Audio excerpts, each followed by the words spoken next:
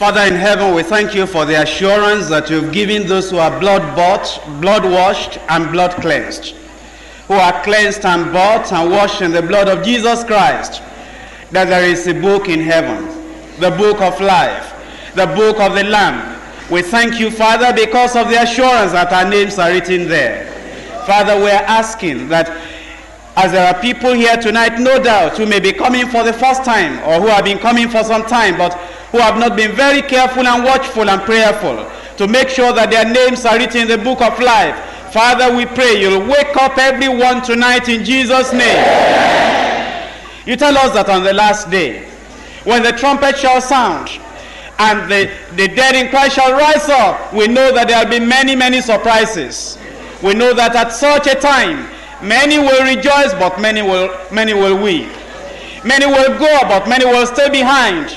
Many will know that this is a crowning day, but others will know that is a shameful day for them. And Father, we're asking that as for us who are here, we may not be here in vain in Jesus' name. Whatever you have been telling us, privately and secretly, whatever you have been telling us, as we hear the singing of the saints of God, of the children of God, and as we hear the prayers of believers, and as we read the Bible, Father, we pray we'll be obedient in Jesus' name. Where we have been stubborn and rebellious, disobedient, resentful to the sound doctrine of the Word of God, Father, we ask, soften our hearts in Jesus' name. We do not want to perish with those who are going to perish. We do not want to be lost with sinners who do not know the way of the Lord. Father, we pray that you recover and restore everyone who have gone away in Jesus' name. Open the scriptures to us tonight. And Father, we pray whenever that time will be, because we know that the day is fast approaching. The night is coming. And we can see the signs on the sky, the signs all over in the world, that the coming of the Lord is very, very near. The love of many waxing cold. Sin abounding everywhere, in the schools, in the colleges, in the universities, in the market, among educated people and among the illiterates. We can see the signs of the coming of the Lord. But Father, we are praying, whenever it will be, in the dead of the night, or in the early morning hours, or in the afternoon, Father, we are praying that you know us as we have been reading the Bible, as we have been praying, as we have been calling upon you, as we are forsaking the world to follow the Lord Jesus Christ. Father, make us worthy in that day in Jesus' name. Many of our friends and neighbors, today they ridicule, today they make jest, today they say, I can't go that far. They ridicule repentance or restitution or living a holy life. But Father, we know there is a day coming when the person laughing today cannot laugh anymore. There is a day coming when those who are enjoying the world, going on in the practices and customs of the world, cannot go further anymore. But Father, we're waiting and watching. We're looking up, because we know that our redemption draws near. And Father, we are praying when that day comes, when Jesus will appear in the sky, when the saints of God, from the four corners of the earth, from everywhere, who are faithful, who are watching, who are praying, who are kept spotless and blameless without wrinkle, part of the glorious church, Father, we know that when those saints will be marching forward, will be going up, count us worthy in that day in Jesus' name. There are those who have sat down in denominations, and the dirty clothes of denominations is put in their mouths, not to be able to talk against sin, not to be able to stand for righteousness. And that day, there will be weeping, gnashing of teeth, and regrets, and sorrow, as the husband will go, but the wife will remain. As the wife will go, but the husband will remain.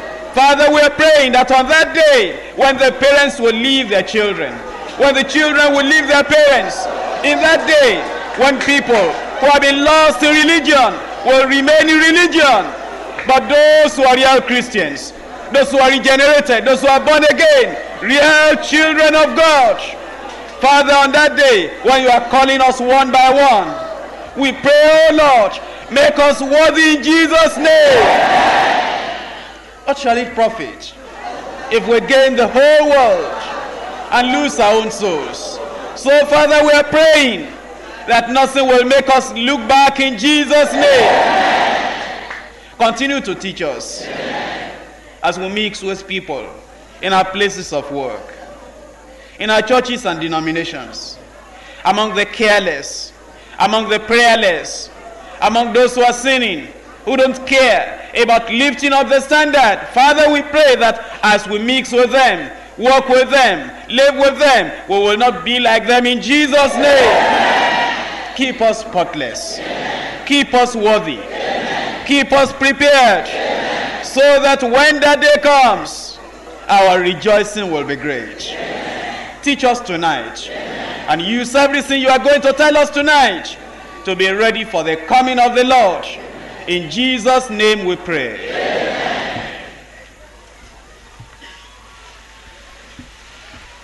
Genesis chapter 19, we're studying verses 1 to 29. This is the true story, the true account of the deliverance of Lot when Sodom and Gomorrah went through the judgment of God. The people of Sodom and Gomorrah had been wicked indeed, very, very sinful. But the time came when the Lord himself came down in judgment. And as Bible students and Bible Christians, you have already known that Lot came out before with Abraham.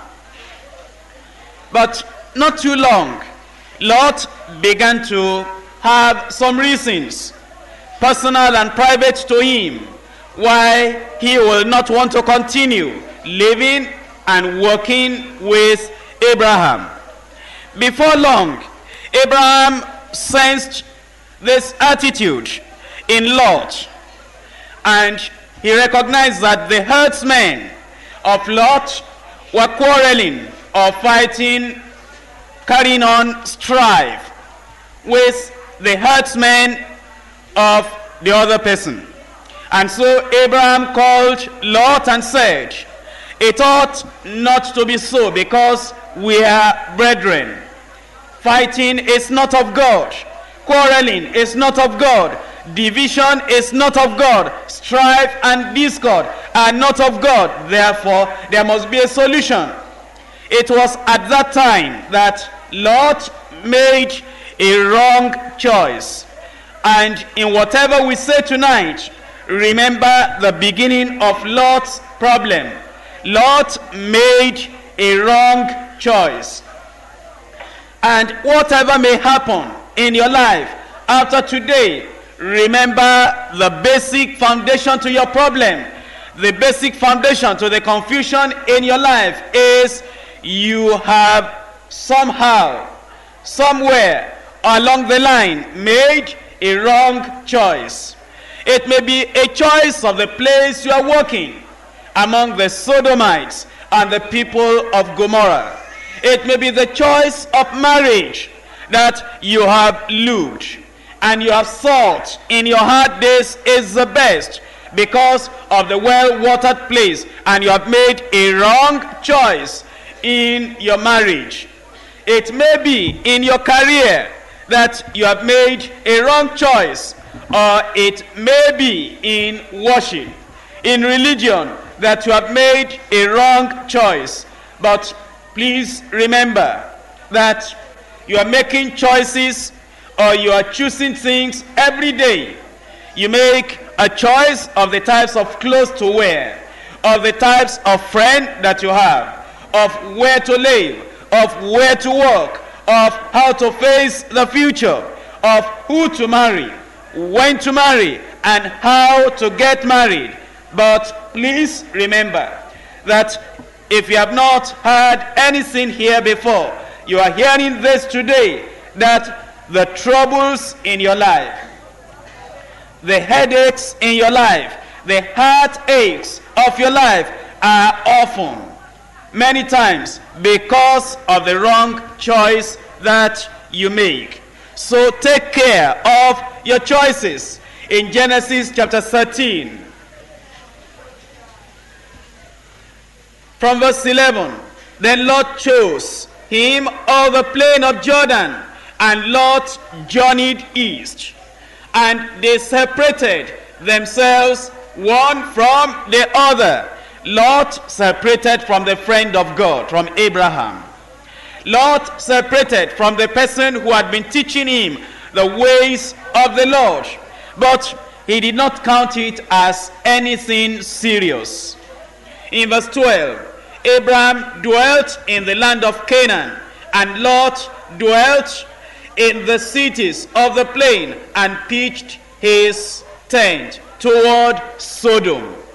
But the men of Sodom were wicked and sinners before the Lord exceedingly. The men of Sodom were wicked and sinners before the Lord exceedingly. It was in chapter 18, where we studied last week, that God decided that he will visit Sodom and Gomorrah, because the cup of their iniquity was already full.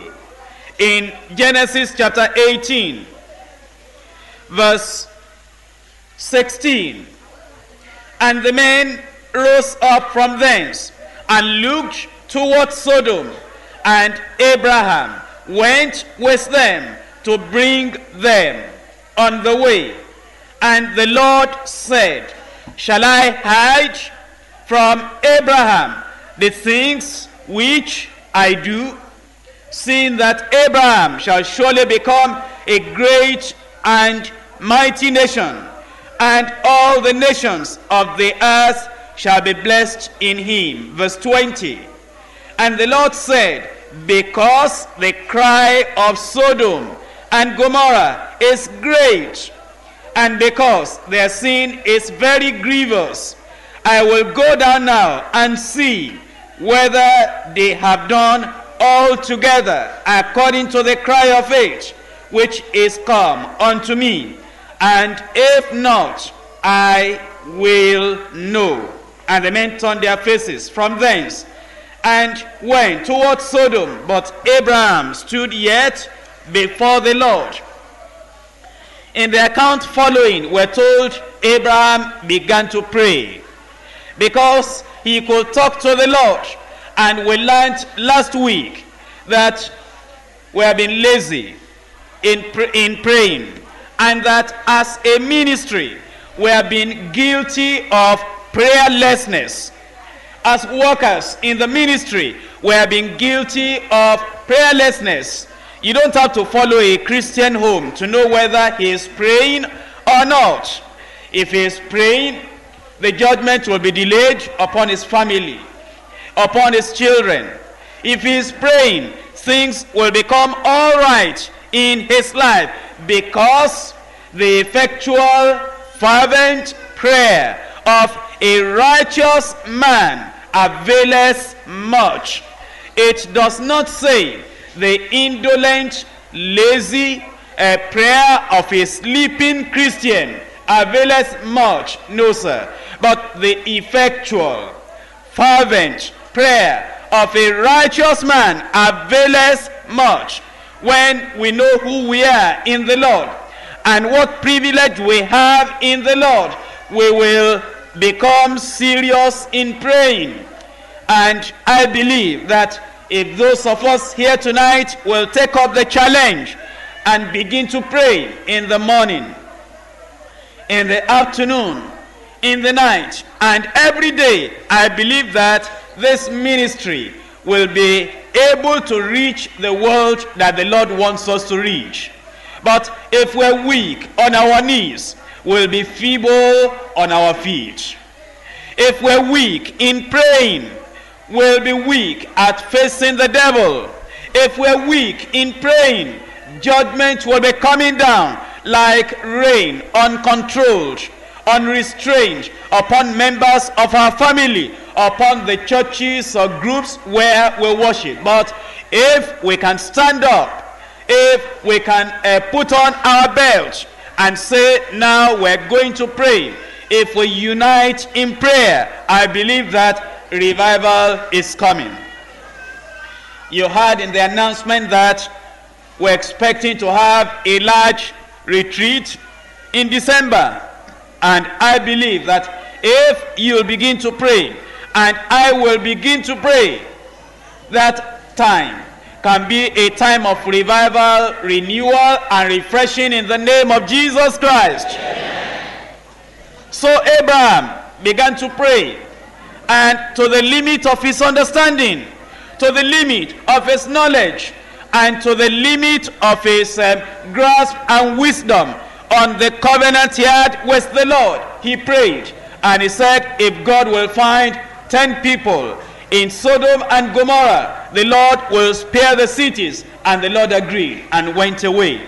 Now the two angels went to Sodom and to Gomorrah to go and destroy the place, because the time of judgment had come. We'll take the passage bit by bit to see what lessons the Lord has for us in the whole chapter. You may be new here at the Bible study, but we need to say it once in a while so that we do not forget how we ought to act during the Bible study. In a place where the Word of God is studied, where the Spirit of God is going to move in saving sinners, restoring backsliders, healing the sick, and sanctifying believers, and baptizing sanctified believers with the Holy Ghost. In such a place, every word that is said at the Bible study will be entering into the hearts of the listeners.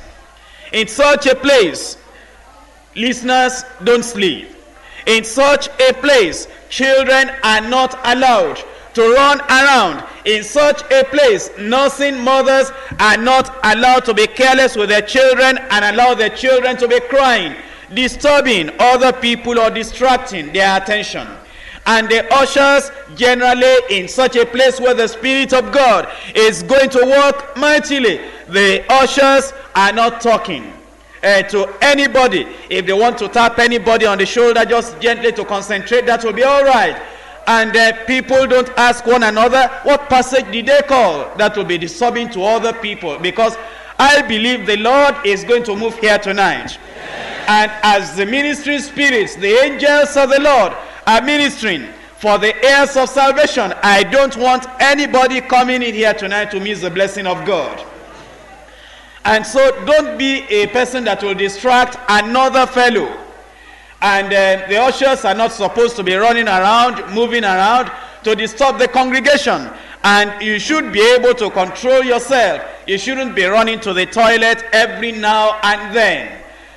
If you have a running stomach, go for prayer from the ushers. They'll pray for you, and I believe that sin will stop in Jesus' name. Yeah. So don't let the devil just make use of you going up and down, or talking with somebody you have brought to distract anybody's attention, because revival is in here tonight. And I believe that if you'll pay attention and you allow the Lord to speak to you, every sentence, every word will be important to you and will work miracle in your life in Jesus' name. Amen. In Genesis chapter 19, verses 1 to 3, and there came two angels to Sodom at evening, and Lot sat in the gate of Sodom. And Lot, seeing them, rose up to meet them, and he bowed himself with his face toward the ground. And he said, Behold now, my lords, turn in, I pray you, into your servant's house, and tarry all night, and wash your feet.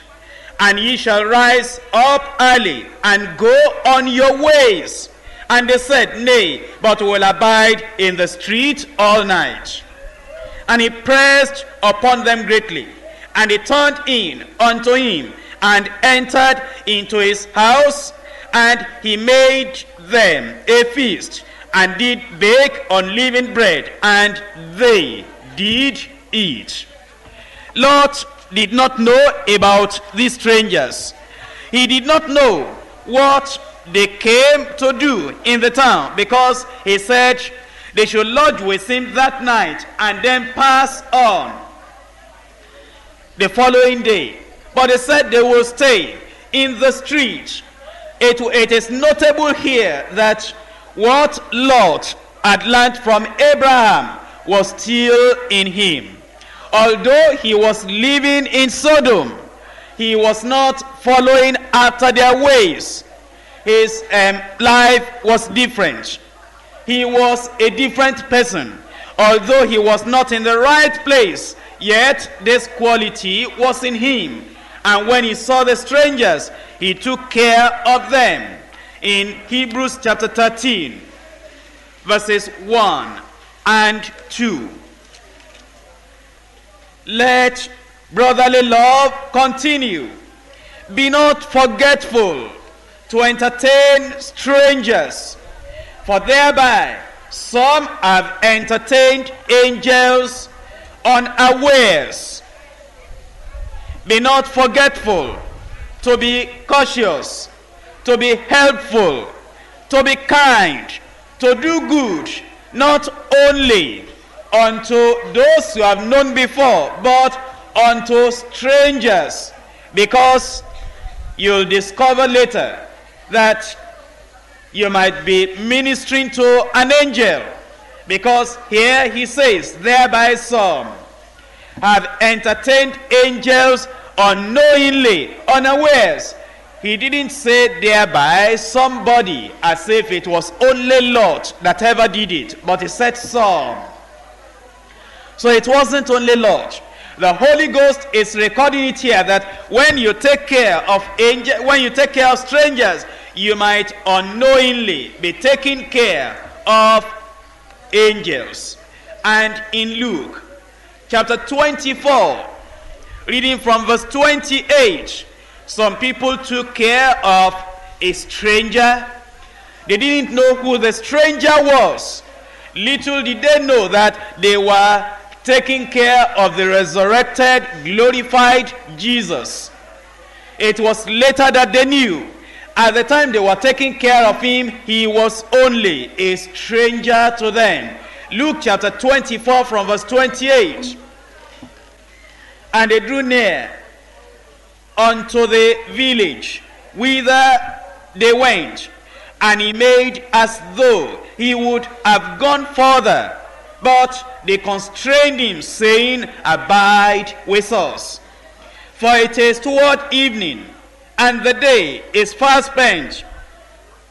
And he went in to tarry with them. And it came to pass, as he sat at meat with them, he took bread, and blessed it, and brake, and gave to them, and their eyes were opened, and they knew him, and he vanished out of their sight. They had the privilege of knowing that Jesus Christ rose from the dead.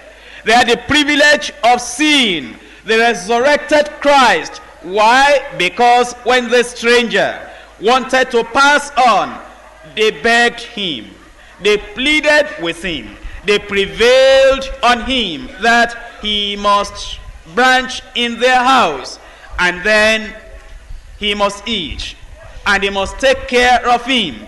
And while they took care of him, he blessed the bread. He broke the bread and gave unto them, and their eyes were opened. And he saw that it was Jesus Christ. Now today, Jesus is not coming around eating gari and rice in our houses. But we still have the same privilege as these people had.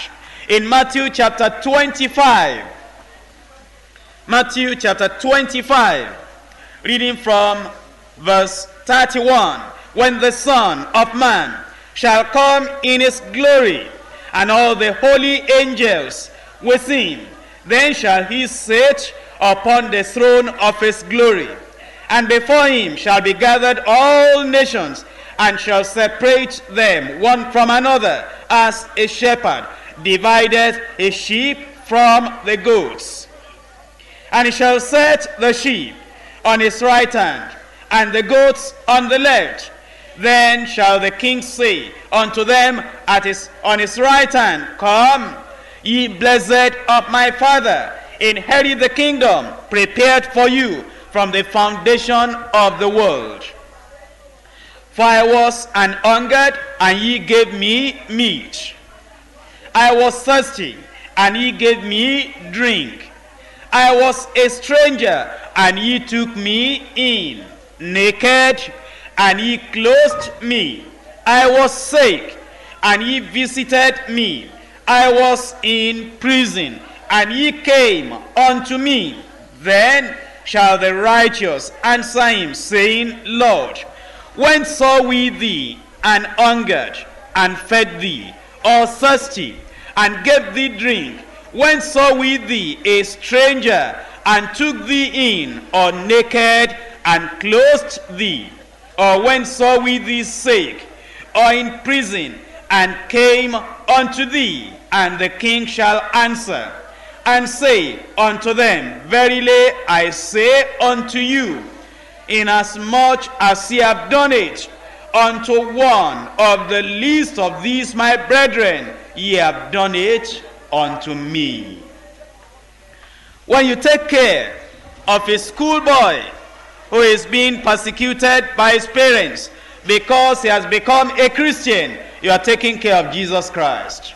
When you take care of a converted schoolgirl who has been forsaken by her parents because of becoming a believer, and you take over the payment of the school fees, you are taking care of the Lord Jesus Christ. When you see a stranger who has just come to Lagos and came to the Bible study, and a true child of God who has nowhere to stay, you are taking care of the Lord Jesus Christ. When you see a stranger on the street and he asks you a question and you help that stranger, you are taking care of the Lord Jesus Christ.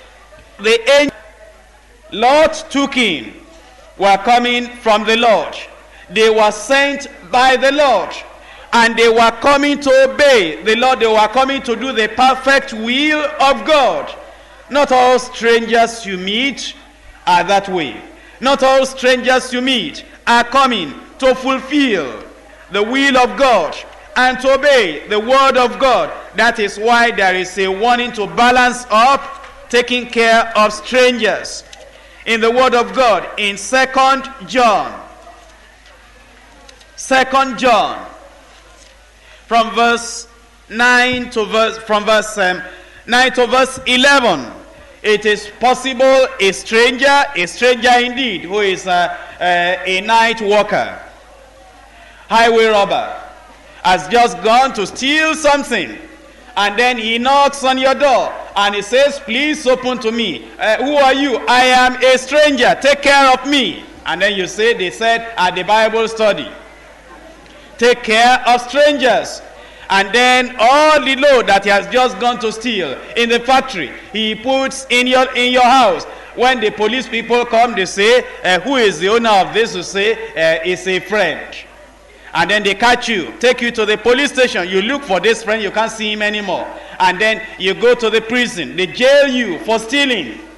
And then you write a letter to the ministry and you say, well, I did what you told me to do at the Bible study, and look at where I am now. That's not what we told you to do. And it does not mean seeing a false preacher, somebody who has come to work for the devil, making your house a base. No. Or taking a schoolgirl, a schoolboy who will be disobedient at home, who will say, I'm being persecuted for righteousness' sake, when actually he was being punished for being rebellious, disobedient, and lazy. We must keep a balance. 2 John from verse 9. Whosoever transgresses and abideth not in the doctrine of Christ hath not God. He that abideth in the doctrine of Christ, he has both the Father and the Son. If there come any unto you and bring not this doctrine, receive him not into your house. Neither bid him Godspeed, for he that biddeth him Godspeed is partaker of his evil deeds. But this should not make you negligent of taking care of those who are genuine children of God, those who are really born again, those who are actually living right. They may be having accommodation difficulty, or they may be out of job, and they need your care. They need your hospitality or your courtesy. They need you giving them bed, giving them clothes to cover themselves, or giving them a type of care or the other. If they are real children of God, if you are taking care of them, you are taking care of the Lord Jesus Christ. Genesis chapter 19. Reading there from verse 4.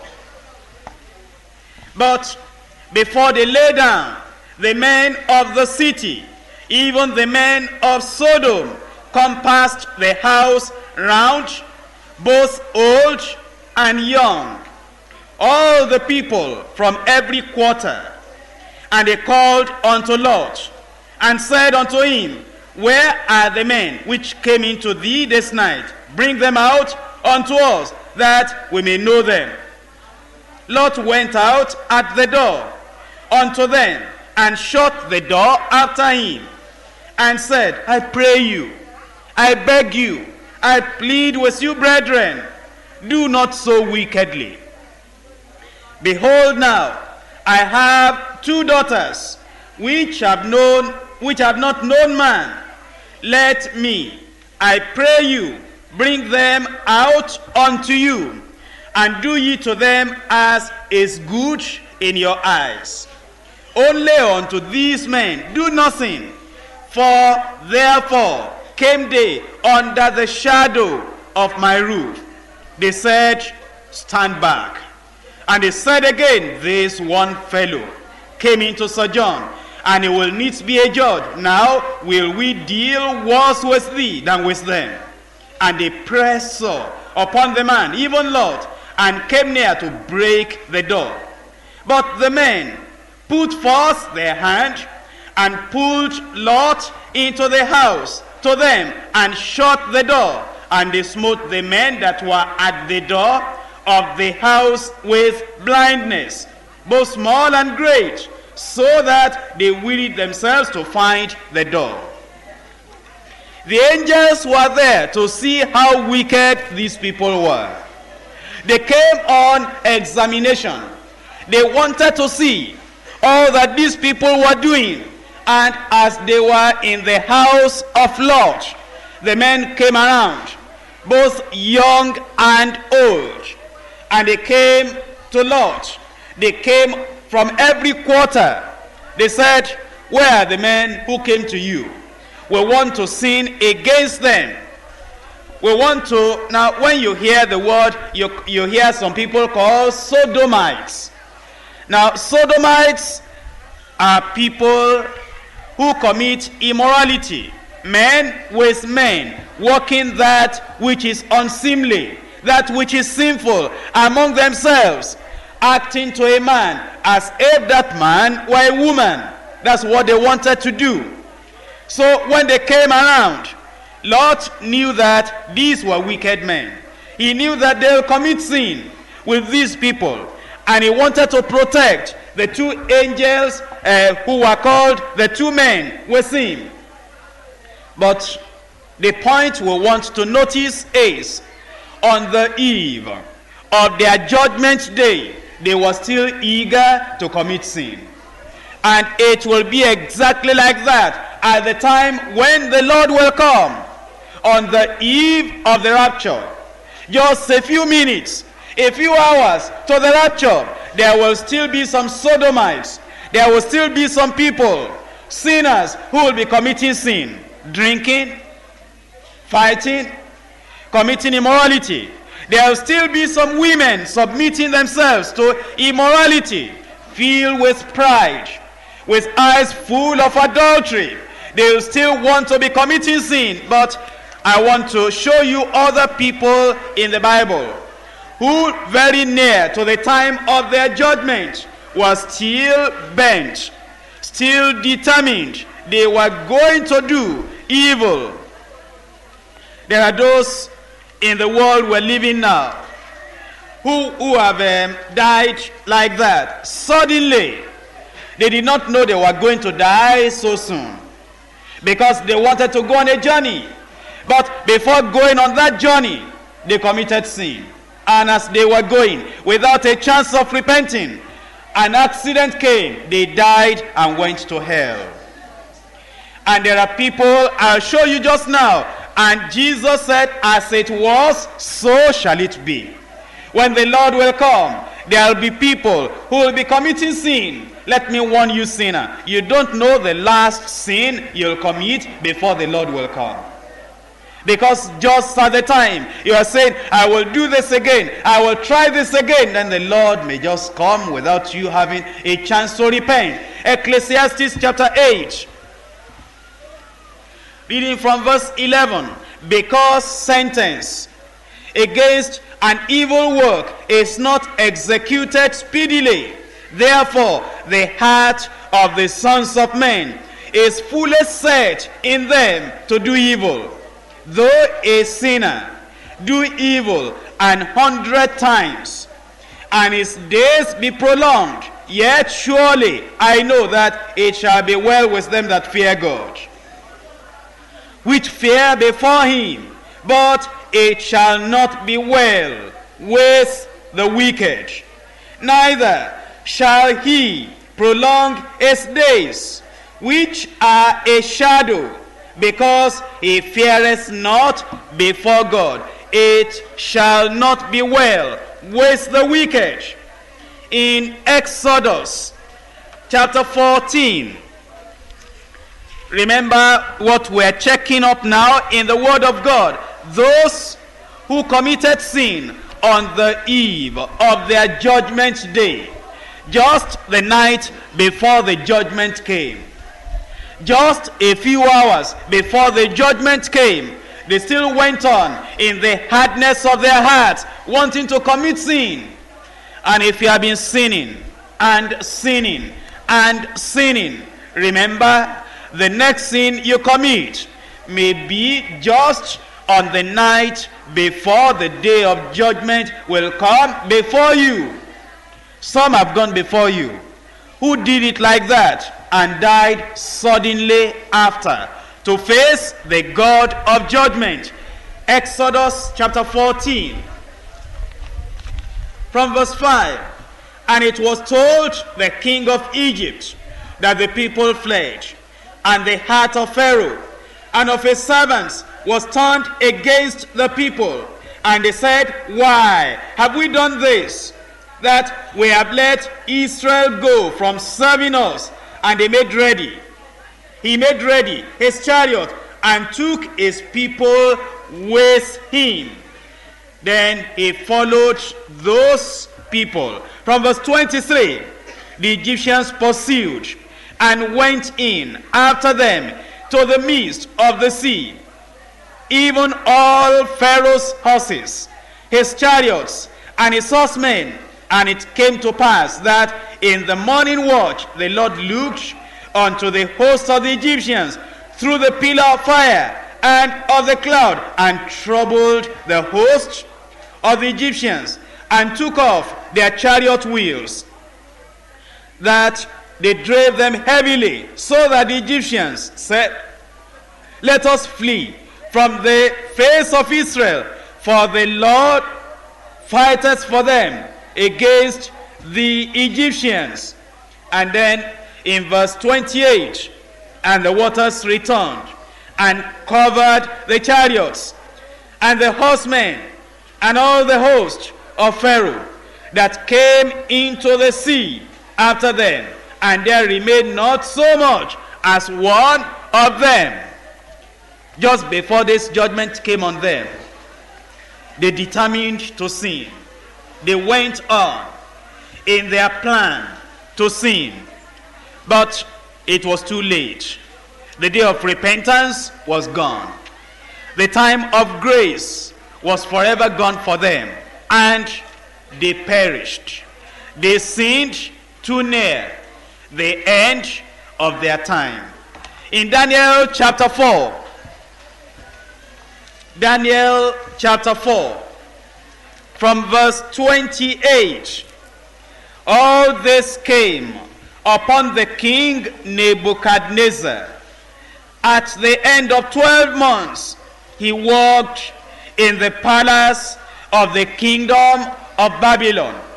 The king spake and said, Is not this great Babylon that I have built for the house of the kingdom by the might of my power and for the honor of my majesty? While the word was in the king's mouth, there fell a voice from heaven saying, O King Nebuchadnezzar, to thee it is spoken, the kingdom is departed from thee. Pride was in his heart. He had a chance to repent. He did not know that judgment was very near. He did not know that the announcer of the judgment of God was ready in heaven. And he was looking at his kingdom, and his pride filled his heart and said, This is the kingdom I built by my power. And immediately the judgment fell upon him. And they shall drive thee from men, and thy dwelling shall be with the beasts of the field. They shall make thee to eat grass as oxen, and 7 times shall pass over thee until thou know that the Most High ruleth in the kingdom of men, and giveth it to whomsoever he will. The same hour the sin fulfilled upon Nebuchadnezzar, and he was driven from men, and did eat grass as oxen, and his body was wet with the dew of heaven, till his ears were grown like the eagle's feathers, and his nails like birds' claws. He kept on sinning, and kept on sinning, until even at the very time judgment was near, he still committed sin. The next king after him was like that. Chapter 5 of Daniel, from verse 1. Belshazzar, king, made a great feast to 1,000 of his lords, and drank wine before the 1,000. Belshazzar, whilst he tasted the wine, commanded to bring the golden and silver vessels which his father Nebuchadnezzar had taken out of the temple which was in Jerusalem, that the king and his princes, his wives, and his concubines might drink therein. Then they brought the golden vessels that were taken out of the temple of the house of God, which was at Jerusalem, and the king and his princes, his wife, and his concubines drank in them. They drank wine, and praised the gods of gold, and of silver, and of brass, of iron, of wood, and of stone, in the same hour. In the same hour. In the same hour came forth fingers of a man's hand, and wrote over against the candlestick upon the plaster of the wall of the king's palace.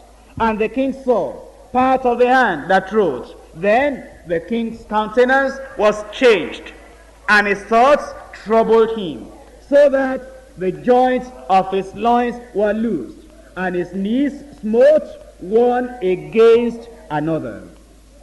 He sinned too far. From verse 25, and this is the writing that was written, Mene, Mene, Tekel, Upharsin.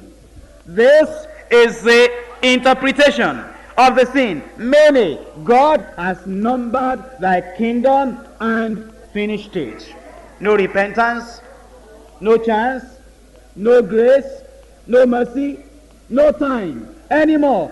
God has numbered thy kingdom and finished it. Tekel, thou art weighed in the balances, and art found wanting. Peres, thy kingdom is divided and given to the Medes and Persians. Verse 30, in that night was Belshazzar, king of the Chaldeans slain. That's how he went to hell.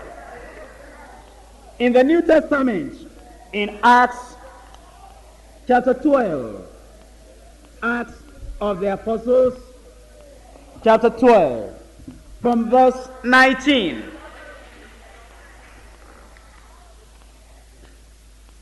And when Herod had sought for him and found him not, he examined the keepers and commanded that they should be put to death. And he went down from Judea to Caesarea, and there abode. And Herod was highly displeased with them of Tyre and Sidon. But they came with one accord to him, and having made Blastus, the king's chamberlain, their friend, desired peace, because their country was nourished by the king's country. And upon a set day, Herod, arrayed in royal apparel, sat upon his throne, and made an oration unto them. And the people gave a shout, saying, It is the voice of a God, and not of a man. And immediately, brother, sister, he did not say goodbye at home. He said, I'm going and I'll be coming back. He did not say, well, I'm prepared, I want to go, I want to leave the world today. No, he did not know. But pride filled his heart. But he did not know that there will be no chance to pray. There will be no chance for repentance. He did not know that pride will send him to hellfire straight away, immediately and suddenly. But immediately, the angel of the Lord smote him, because he gave not God the glory, and was eaten of worms, and gave up the ghost. The people in Sodom, they continued in their sin. And even though judgment was very, very near, they still continued. That is how judgment will come upon sinners, upon backsliders, if they don't return in time. Because the Bible says, for when they shall say peace and safety, then sudden destruction cometh upon them, as travail upon a woman with child, and they shall not escape. But then, before they slept that night, the angels caught Lot, and they told Lot their mission in Sodom, and they told him what to do in Genesis chapter 19 from verse 12. And the men said unto Lot, Hast thou here any besides son-in-law, and thy sons, and thy daughters, and whatsoever thou hast in the city, bring them out of this place, for we will destroy this place, because the cry of them is waxing great before the face of the Lord, and the Lord has sent us to destroy it. And Lot went out, and spake unto his sons-in-law, which married his daughters, and said, Up, get you out of this place, for the Lord will destroy this city. But he seemed as one that mocked unto his sons-in-law. They did not take him serious. And there are those who will be attending church services who will not know they are listening to the last sermon they will ever listen to. We have known before people who came in here and they listened to the last message without their knowing that it was the last message they were listening to. But it has happened to some people that they came, they listened, they had a chance to repent, they had a chance to make their ways right before the Lord, they had a chance to consecrate their lives to the Lord, they had a chance to follow the Lord, they had a chance to settle the whole account and to have their names written in the book of life. If they didn't make use of the chance and they went away, and the following Monday, we couldn't see them anymore. It was just an information we had that so-and-so is no more in the world. These people did not know they were listening to the last message. They didn't take it very seriously. Brother, sister, the last message you are going to listen to may not start with choruses. There may not be chorus singing, as there was no chorus singing here. There may not be a good choir. The organist may not be around to play. And the choir may not even sing well that particular day. And you may say, well, they spoiled the message tonight. You may not know, well, that is just the last message for you. And the preacher may not preach a long, long message. It may just be a short message, a single sentence. Up, get you out of this place, for the Lord will destroy the place. And you'll be saying, he is not a good preacher. Look at how he's preaching. Look at how he's saying it. And you wouldn't know that is just the last message. They didn't know. And they thought that was a jester, somebody playing. But let me teach you this as believers. There are times we evangelize too late. Lot had been in this city for a long, long time. He did not talk. The wickedness of these people vexed him. He didn't like their wickedness, but he did not preach to them. He allowed these people to come and make marriage proposals to his own daughters, and yet he will not preach anything to them. Now the last time came, and he was sent out to go and preach to them, but it was too late. It can be too late. In 1 Samuel chapter 2, there was a man also that preached too late to his children. Where is your wife tonight? She doesn't like to come to Bible study. You may be preaching too late to her. Where is your husband here tonight? Well, he does not like the gospel. Where are your children tonight? Well, my children say, Mommy, Daddy, you have enjoyed the world. You have had a nice time. This is our time. Let us enjoy the world. When we are as old as you are, we shall receive the Lord Jesus Christ, and we shall stop committing sin. Or maybe it's the parents that will say, well, I still want to have a little sin in the world before I make ready for heaven. They may not know that that message from their child is the last message. The message from your brother-in-law, from your sister-in-law is the last message. The message you heard on the bus, they may not know that is the very last message. How many people have had messages in the bus? And that was the last message for them, and they died later without repenting. But Eli, this old man, heard that his children were doing wrong. He did not warn them. He did not preach to them. He did not teach them. He did not discipline them. By the time he preached, it was too late for those children. 1 Samuel chapter 2, from verse 12. Now the sons of Eli were sons of Belial. They knew not the Lord. The priest's custom with the people was that when any man offered sacrifice, the priest's servant came while the flesh was in seething with a flesh hook of 3 teeth in his hand, and he struck it into the pan or kettle or cauldron or pot. All that the flesh hook brought up, the priest took for himself. So they did in Shiloh unto all the Israelites that came thither. Also, before they burnt the fat, the priest's servant came and said to the man that sacrificed, Give flesh to roast for the priest, for he will not have sodden flesh of thee, but raw. And if any man said unto him, Let them not fail to burn the fat presently, and then take as much as thy soul desireth, then he will answer him, Nay, but thou shalt give it unto me now, and if not, I will take it by force. Wherefore the sin of the young men was very great before the Lord. For men abhorred the offering of the Lord, but Samuel. In your denomination, the priests, the pastors, the Sunday school teachers may be acting like the sons of Eli. You be that Samuel, the light shining in a dark place, the white lily growing out of a dirty environment but never dirty, remaining white. be the light of the world, and be the salt of the earth. But Samuel ministered before the Lord, being a child, guarded with a leading ephod.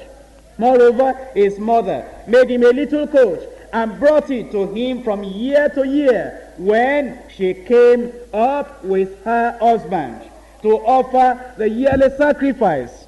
Year by year, all those things were still going on with the children of Eli. And Eli blessed Elkanah and his wife, and said, the Lord give thee seed of this woman for the loan which is lent to the Lord. And they went unto their own home. And the Lord visited Anna, so that she conceived, and bare 3 sons and 2 daughters. And the child Samuel grew before the Lord. I read that to show you that a long time had gone by, because Anna now had 3 sons and 2 daughters. And yet the children of Eli went on in this evil way. Now Eli was very old, and heard all that his son did unto all Israel, and how they lay with the women that assembled at the door of the tabernacle of the congregation. Denominations are just like that. The priests, oh, they could be bad, they could be wicked. Some people don't like us saying it. If we don't say it, we'll just be like them. But if we say it, maybe there is nobody else saying it. If we say it, it will be a warning to them, and they may repent before the day of judgment comes upon them. And he said unto them, why do ye such things? For I hear of your evil dealings with all these people. Instead of removing them from being praised, instead of removing them from ministering unto the Lord, he said, well, I hear what you are doing. But they died eventually. Look at verse 34. There shall be a sign unto thee, that shall come upon thy 2 sons, Ophni and Phinehas. In one day they shall die, both of them. And dying, they died. Dying, they died. Why? Because their father preached to them too late. I know that you know the story, the parable in Matthew chapter 25. But I want to show you something there tonight. Matthew chapter 25. There were 10 virgins. 5 were wise, 5 were foolish. The wise ones knew that extra oil was necessary.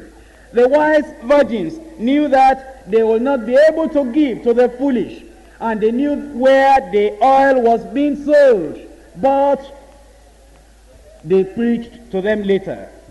In Matthew chapter 25 verse 9, but the wise answered, saying, not so, lest there be not enough for us and you, but go ye rather to them that sell, and buy for yourself. And while they went to buy, the bridegroom came. And they that were ready went in with him to the marriage, and the door was shut. The point we're making is, the wise virgins preached too late. They were together with the foolish virgins. They saw that their lamps were going out, and they could have counseled them. They could have preached to them before it was too late, saying, virgins, we're expecting the bridegroom.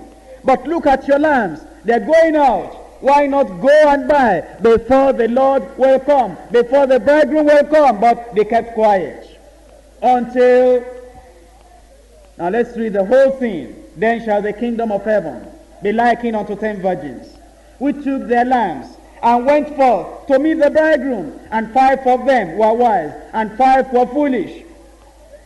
They that were foolish took their lamps, and took no oil with them. But the wise took oil in their vessels with their lamps. While the bridegroom tarried, they all slumbered and slept. And at midnight there was a cry made, behold, the bridegroom cometh, go ye out to meet him. Then all those virgins arose and trimmed their lamps. The foolish said unto the wise, give us of your oil, for our lamps are gone out. But the wise answered, saying, not so. The point is, many times we as virgins, we are slow in teaching or counseling or helping our fellow brothers and sisters who happen to be foolish virgins. Remember, this is a parable on the kingdom of God. This is a large family. We are very many here. Now, I cannot see all that your wife is doing, but you are the pastor in your home. You are the head of your home. You are the pastor and the counselor and the teacher over your children, over your wife, and you are the keeper. You are the watchman over your family. And if you see your wife doing something, you see that she is sleeping, she is not able to pray, you see that her faith is going out, what are you doing? Are you preaching to her? Or are you saying, well, she'll hear it at the Bible study? You are your sister's keeper. You are your wife's keeper. Or it may be the wife. You see that your husband is not being carried away by business, by the love of money, or by friends, or what he is buying now. He wasn't buying them before. You are your husband's keeper. You are the prayer warrior at home. If you are the wife, before it is too late, you'll be warning your husband. Before it is too late, you'll be warning your children. And the same thing, a friend to a friend, a brother to a brother. It is not all things to come and report to me. There are some things you ought to settle yourself as a watchman over your brother, as a counselor for your brother, as a helper to your brother. You see that your brother is growing cold. You see that your brother is missing his quiet time. You see that your brother is not praying as he used to pray. You see that work is now taking the attention of your brother. You don't come and run to me on that. You are the preacher, you are the evangelist, and you are the pastor, you are the teacher for your brother, and you are to tell your brother, my brother, trim your lamp off. And then your brother will see that that lamp is going out. You will say, oh, get you, go and buy oil, before it is too late. But if you wait until the time of the rapture, and then you begin to say, now brother, what are you doing? Let's go. It is too late at that time. A sister to a sister. You see that that sister is already cutting her skirt, her dresses, and the dresses are becoming shorter. The sleeves are being taken off, and you see that now sister so-and-so has gone to the barber to cut her hair, and you know it. Now you don't come to report that to me. You go to your sister, and you say, my sister, what are you doing? The Lord is coming, because you are your sister's keeper. It is not everything we come to report to the leader. You have to go on your knees on some of these things. You have to talk to one another. You have to pray together. You have to warn one another. But the wise virgins did not do that in time. It was at the late hour they began to preach now, saying, you go and buy for yourself. We must not be late. In our offices, in the deeper life offices, where the full-time workers are working, you'll see some workers who are not coming. Well, I may not be around. They're not working for me. They may be away without taking permission. It is you that will call your brother and say, my brother, you came at 10 o'clock. If you are working for the government, can you do that? Don't you see that is unfaithfulness? That is dishonesty. Or you see one of the workers, you're also a worker. She might take mat and just leave. And then she'll sleep for 3 hours. You say, sister, what is happening? I was just tired today. In government work, she cannot do that. You don't have to come to me, running to me, brother, come and look at the workers. You are your sister's keeper. Tell her you are working for God. You are being paid from the tithes and offerings of the children of God, and you are not doing enough work. Or you say, brother, he is already exaggerating. He is playing with lying. He is already committing sin. Now you have to talk to your brother. Or a brother is driving and you are in the vehicle, and right in the town is going on 100 kilometers per hour. And as he's talking, as he's driving, he's talking, looking here and there. And then you say, brother, look, this thing you are doing is very dangerous. So, I'm a child of God. No danger. He has signed contract with death. That no death on my face now. And you know that his problem is impatience. Work of the flesh. You don't need to come and run to me and say, brother, come and see brother so-and-so. He drives recklessly. Go to your brother. Go to your sister and talk to one another. Because the Lord is going to ask you eventually, where is your brother? Where is your sister? warn one another, teach one another, evangelize among one another. Let me tell you, we are now making a mistake, grievous mistake.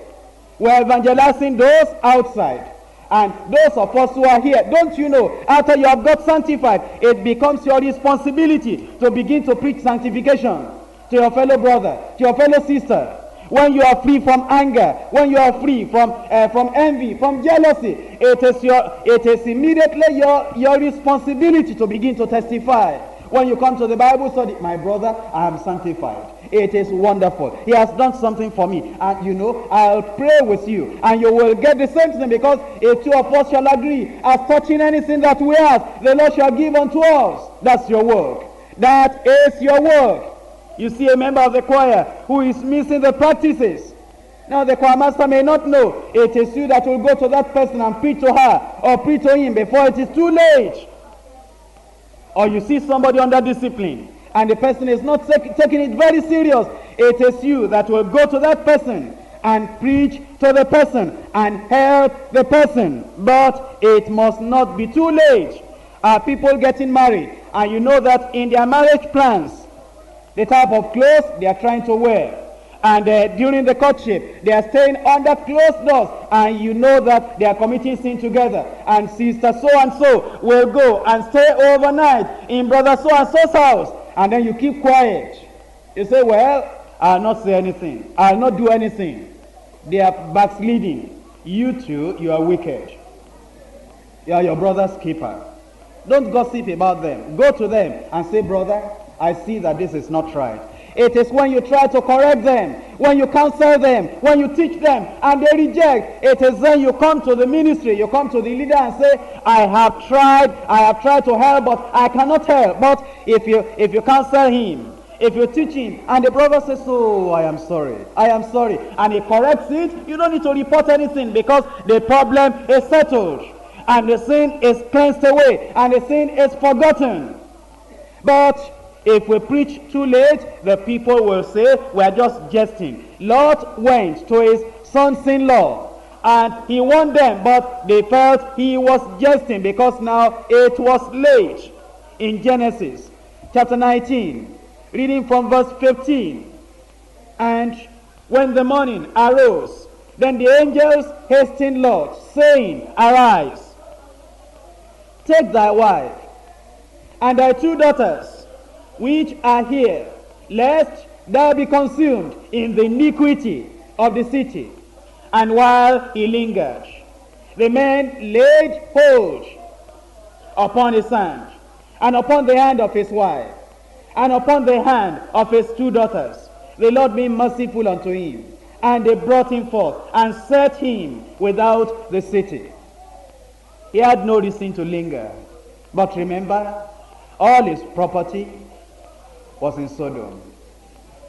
All the cattle in Sodom, the tents in Sodom, all his belongings in Sodom. And the angel said, you are not going to take anything out, but the mercy of God has spared you. You'll go out and you'll escape the judgment. As for your cattle, as for your property, as for your servants, as for your tent, as for your houses, as for all that you have, it will go with fire.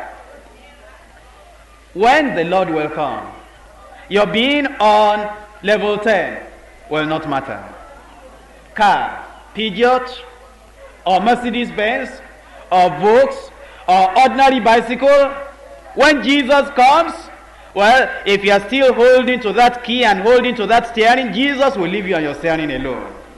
But remember that all those things will not go with you. Why not take care of your heart, of the spirit man, of your life, of your future with the Lord? It is what you do for the Lord now that will be rewarded on the last day. But because of all that Lot had in Sodom, he lingered.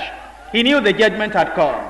He knew that the angels had spoken the truth. He himself had preached it. He said, up, for the Lord will destroy this place.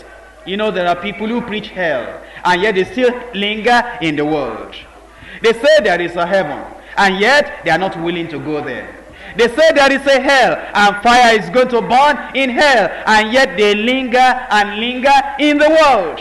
They may be lingering in the tobacco company.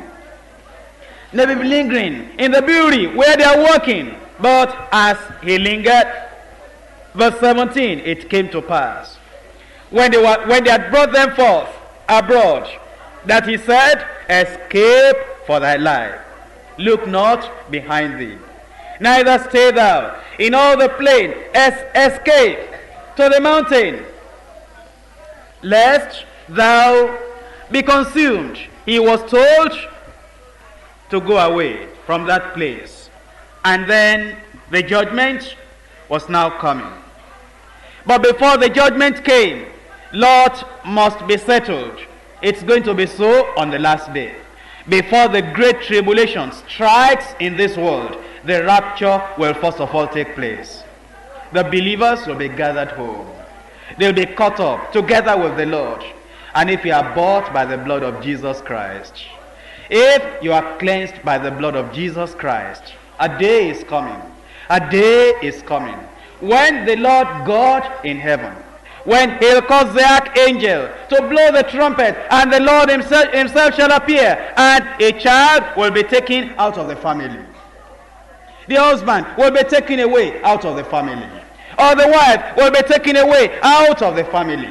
Or it may be the driver that is a child of God. He will be taken away while on motion. Or the pilot will be taken away while on motion. Or in the machine room where the people are still working with dangerous machines. If there's a believer there, the believer will be taken away. And anywhere the believers will be taken away one by one, one by one, one by one, and they will all be gathered up. Until they have gone, the judgment cannot begin. But when we have gone, but our mothers and our fathers who are saying, is before you were born, have been following religion that did not save them from sin. The pastors who have been saying, before you knew how to read the Bible, I have been preaching. And all the religious people who are saying, it's not only one way that leads to Rome. Anybody, if we do the best we can, if we do good, maybe we'll get to heaven after we are gone. The Antichrist will come into the world. And the great tribulation will strike this world. It will be terrible. But thank God, the great tribulation cannot come until we have gone. And when Lot was gone out, then the punishment came upon the people. Look at verse 22. Haste thee, escape thither, for I cannot do anything till thou come thither. From verse 23, the sun was risen upon the land, when Lot entered into Zoar. Then the Lord rained upon Sodom and upon Gomorrah brimstone and fire from the Lord out of heaven. And he overthrew those cities and all the plain and the inhabitants of the cities that which grew upon the ground. In verse 28, and he looked toward Sodom and Gomorrah and toward all the land of the plain, and beheld, and lo, the smoke of the country went up as the smoke of a furnace. Judgment came, and on the last day, judgment is coming. Be assured of it. Though hands join in hands, the sinners will not go unpunished.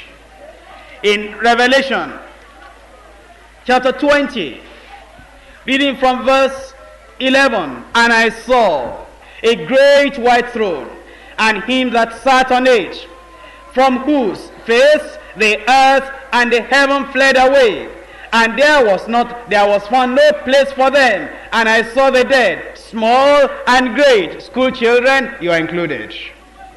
Don't say, well, I am too young to receive the Lord as my personal Savior. I am too young to repent. I am too young to give my life to the Lord Jesus Christ. If your name is not written in the book of life, that time you will cry, but mommy will be rejoicing in heaven. Daddy will be rejoicing in heaven. Small children who are being brought to the Bible study and are saying, the Bible study is for mommy and daddy. And the children will be playing around, and the ushers will say, go to the Bible study. No, I don't want to go to Bible study. I want to play with my brothers and with my friends. The Bible study, those who are going to heaven, it's only for the adults. Wait and see. You school children, secondary 1, secondary 2, you go to school, and in the school, you wrap a paper, and you light it, and you're already practicing how to smoke.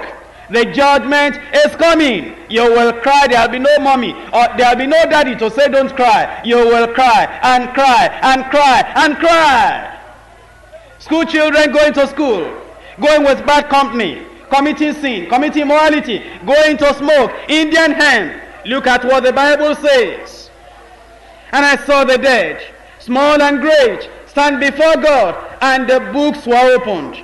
And another book was opened, which is the book of life.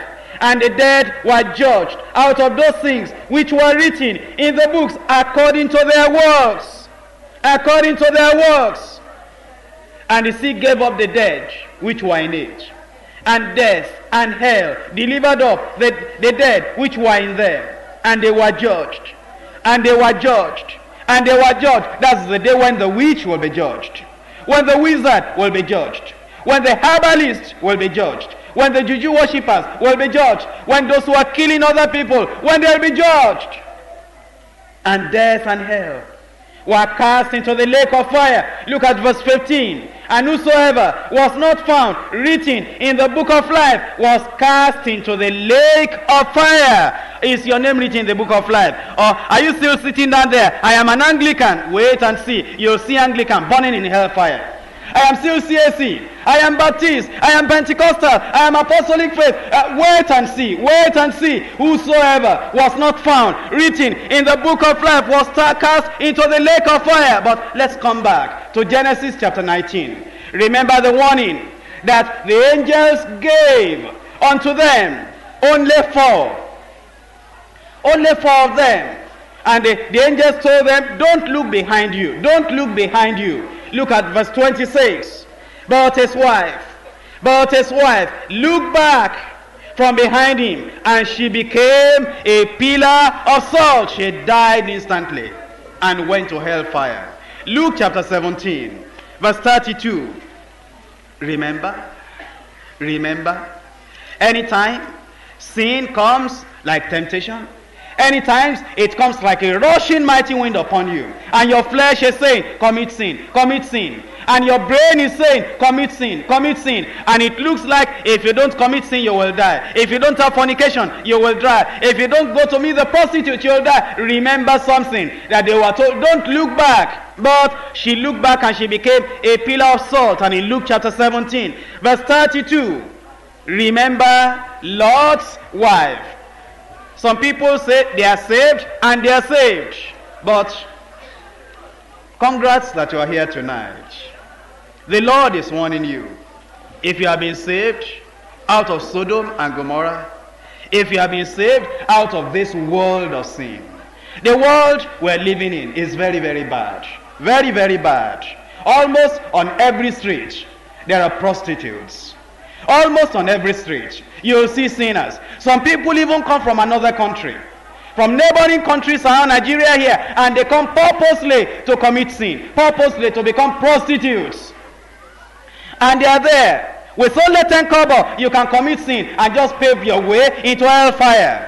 And there are people who will want to buy a certificate for you. There are people who want to give you question papers. There are people who can smuggle cars, smuggle anything, and give you. If you are in this city, if you are in this world at this time, and you want to get to heaven, there are times to just close your eyes, because right on the street they will be committing the sin. If you don't take your eyes away and just close your eyes, you'll just perish with them.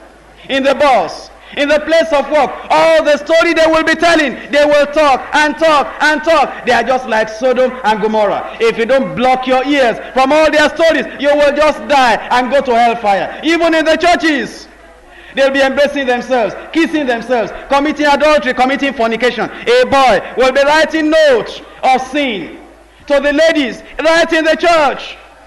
Sin is everywhere, everywhere now.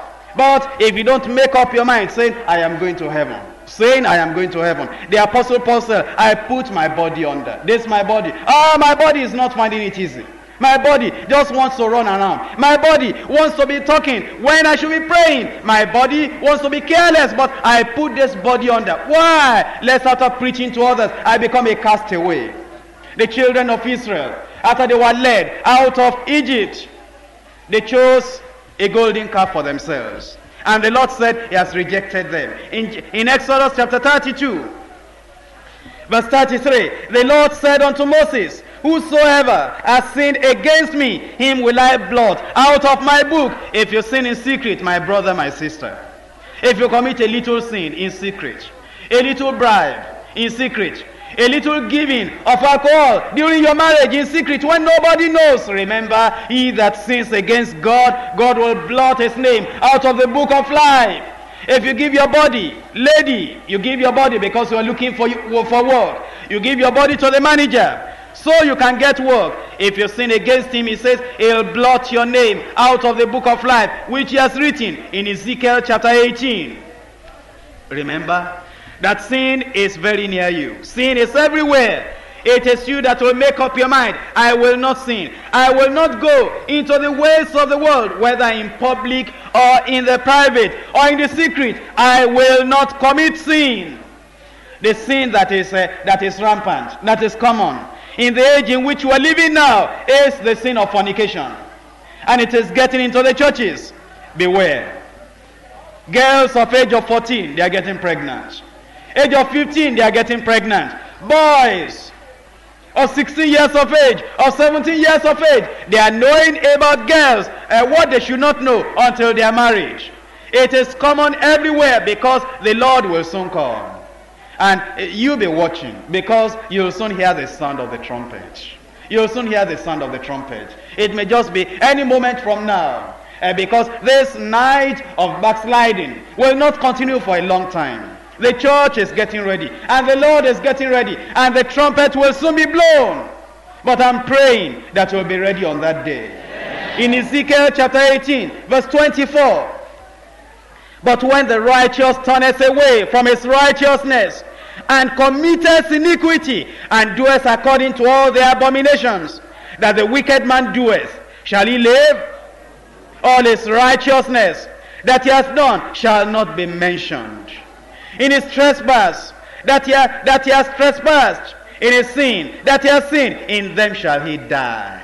Verse 26, when a righteous man turneth away from his righteousness, and committeth iniquity, and dies in them, for his iniquity that he has done shall he die. Ezekiel chapter 33. Ezekiel 33, verse 12. Therefore, Son of man, say unto the children of thy people, the righteousness of the righteous shall not deliver him in the day of his transgression. As for the wickedness of the wicked, he shall not fall thereby in the day that he turneth from his wickedness. Neither shall the righteous be able to live for his righteousness in the day that he sinneth. When I say to the righteous, he shall surely live. If he trusts to his own righteousness and commit iniquity, all his righteousnesses shall not be remembered, but for his iniquity that he has committed, he shall die for it. In Matthew chapter 10, verse 22, the Lord has preserved this warning for everyone, saying, and he shall be hated of all men for my name's sake, but he that shall endure unto the end shall be saved. We must endure unto the end. In Hebrews chapter 12. Hebrews chapter 12. A passage that you know. A passage that is neglected in various assemblies. But take one in today. Take one in today. Hebrews chapter 12. Reading from verse 14. Follow peace with all men, and holiness, without which no man shall see the Lord. Looking diligently, lest any man fail of the grace of God, lest any root of bitterness springing up trouble you, and thereby many be defiled. Lest there be any fornicator of profane person, as Esau, who for one morsel of meat sold his birthright. Are you going to sell your new birth because of getting employment? Because of wanting to work? because of wanting to avoid physical punishment. You want to sell your birthright. You want to sell the new birth. You want to sell the certificate of born again. Verse 17, for ye know how that afterward, when he would have inherited the blessing, he was rejected. For he found no place of repentance, though he sought it carefully with tears. In Revelation chapter 22, the warning is so clear. But many people are already looking back. Many people are already turning back. And many people are already getting lost. For I testify unto every man that heareth the words of the prophecy of this book. If any man shall add unto these things, God shall add unto him the plagues that are written in this book. And if any man shall take away from the words of the book of this prophecy, God shall take away his part out of the book of life, and out of the holy city, and from the things which are written in this book. You remember Lot's wife. They came out of Sodom and Gomorrah. And as they were going, the fire kept burning behind them. And her heart was in the treasure she left in Sodom. And she remembered perhaps all her jewelry, all her powder, all her cosmetics, all her dresses, all her friends, all the birthday parties that she ought to have attended, that she had not attended. She remembered all the evil things that were around, and she remembered all the things they left behind. What are you remembering that you have left behind? What are you looking at? What are you looking for? What are you looking back for? Is it because of going to marry an unbeliever? Is it because of your flesh? Why not go on your knees and say, God, I want to make it. I want to make it, because behold, in a twinkling of an eye, the trumpet shall sound, and they which are in Christ shall be caught up together with them who have died, and then are risen from the dead. The Lord is coming. The Lord is coming. Will you be ready? Remember Lot's wife. We thank you for the things you have reminded us. Father, we pray that the day that is coming will not come upon us unprepared, in Jesus' name.